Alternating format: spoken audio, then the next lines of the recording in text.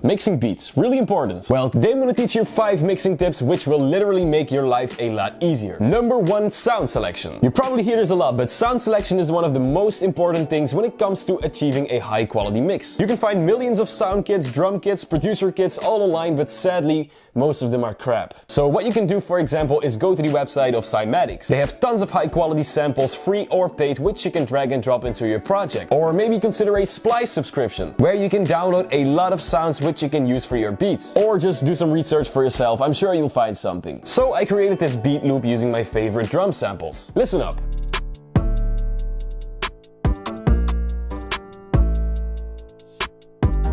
Now that sounds really cool, but the most important thing next to sound selection is leveling your sounds. Leveling is literally 90% of your mixing process. When you've got the right mixing levels to your sounds, your mix is actually almost done. Now I like to start out by using the channel volume knob. This one adjusts the volume of your sound before it's sent over to the mixer. Before we start leveling the sounds, we're gonna enable the audio meter. Click on the master track and go to the effect rack. Then choose Fruity dB meter. That will open a window where you can see how loud your sound is playing. The first sound I'm gonna level is my kick drum, around -6 dB. Of course, numbers don't mean anything when it doesn't sound good, so make sure you've got the right sample. Next, I like my snare to peak around -8 to -6. Again, this really depends on what sound I'm using. And then when I'm done leveling my drums, I usually level my melody until it blends with the drum pattern.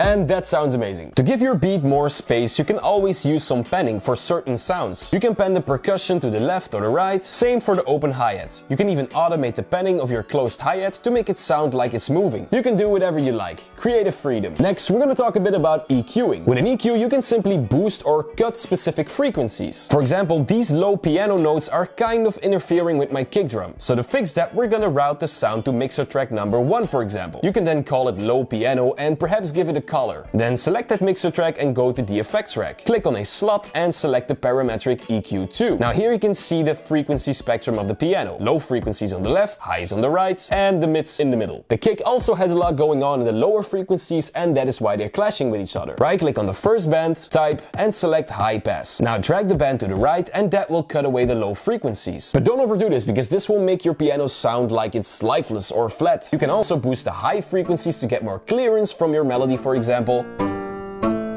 Now let's move on to the 4th mixing trick of the day, and that's using buses. Let's create one together. Open up the mixer track and select a random track. Right click it and call it, for example, reverb bus. Let's make it the color black. Head over to the effects rack and select Fruity Reverb 2. Set the dry signal to 0 and the wet signal to 100. That way you get the full reverb effect. As you can see, all the drum sounds are routed to a track. Instead of putting reverb on all of them individually, you can simply select your mixer and click on this little arrow here. This will route your sound through that reverb bus. You can adjust how much you want the effect to work by dragging this knob to the left or the right. Don't put too much on your sound, instead use a subtle amount of reverb.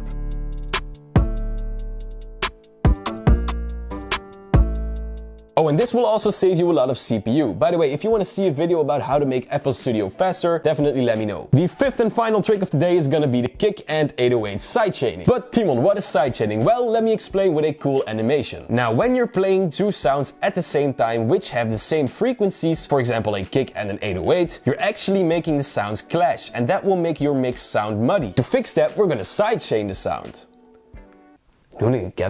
Basically what we're doing is we're making the volume of the 808 duck at the moment that the kick starts playing. That way the kick will punch through your bass. It's a mixing technique that people have been using for quite some time now and is still being used every day. To do this in FL Studio, you want to route your kick and 808 to a mixer track. Then of course always label your sounds. That will save your life when you're working on bigger projects. Select the kick and right click on the 808. Then select sidechain to this track. Now select the 808 and go to the effects rack. Find the Fruity limiter effect and when it's open, click on the compressor. Press the spacebar on your keyboard to make the kick and 808 play so that we can listen while tweaking the compressor. Right click on the sidechain list and select your kick. Drag your ratio all the way to the right and increase the attack just a little bit. You can always tweak the attack and release afterwards. Now what I like to do is to pull the threshold down to 0 and from there slowly increase it until it sounds good.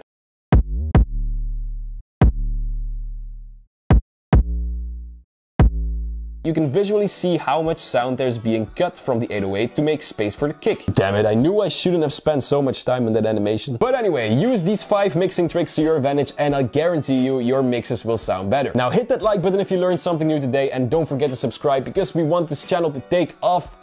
And now I'm going. Goodbye. See you. Ciao.